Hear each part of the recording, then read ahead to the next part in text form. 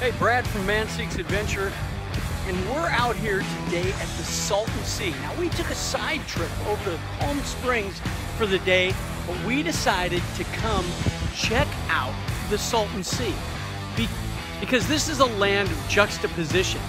From the beautiful state park greeting and visitor center with RV hookups and all kinds of camping facilities and a beautiful beach, to the dead fish that litter it.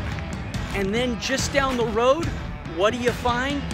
You find this incredible area that says Yacht Club. But this yacht club, boy, it's surrounded by abandoned and gutted buildings. The yacht club may look good, but there's no yachts coming to it, not even a rowboat, because that place is high and dry.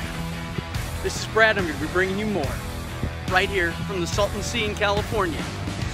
35 miles long, 15 miles wide, and it's just almost unusable.